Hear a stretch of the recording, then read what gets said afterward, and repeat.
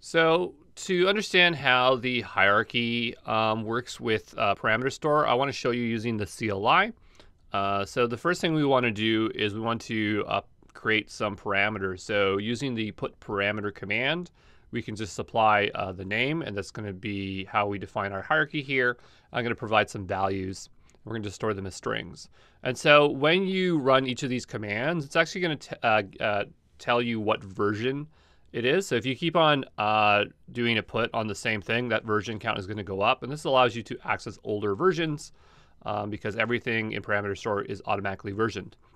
So we put 3 parameters here on Vulkan. So how would we actually get all the parameters in one go? And that's where we'd use get parameters by path. So here we can just specify planets/Vulkan, and all the parameters underneath will be returned to us. So here they are. So you can see we have all of them there. So that's all it takes to get your parameters, and that's how you generally use this within your application. So we are using the CLI here, so you'd have to translate this over to the SDK, but this is how you would get parameters in your application.